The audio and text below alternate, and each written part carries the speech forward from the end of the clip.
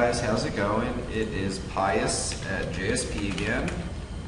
Today we will be going over clearing your Bnet cache and the old logs that they keep. Supposedly it's the information that they keep whenever you get round down. It's stuff that they look for to see.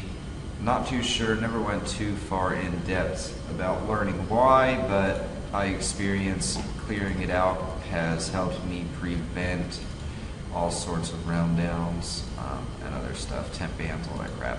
So what we'll be doing, open up your Diablo 2 folder. Mine is on the desktop.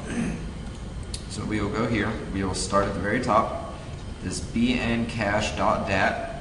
You will, if you run multiple keys, you'll have one of those for every CD key that you log in with. So we will start by deleting that. Next is your Bnet log, not bn update, Bnet log.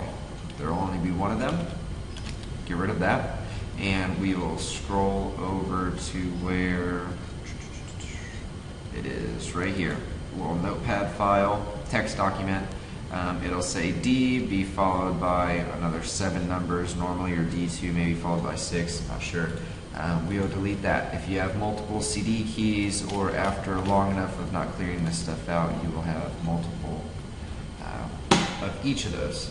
So that is that. It is supposed to help prevent round downs, other stuff like that. It's just the information that they pull, and if you get rid of it, they have nothing, so it looks like it's a fresh start.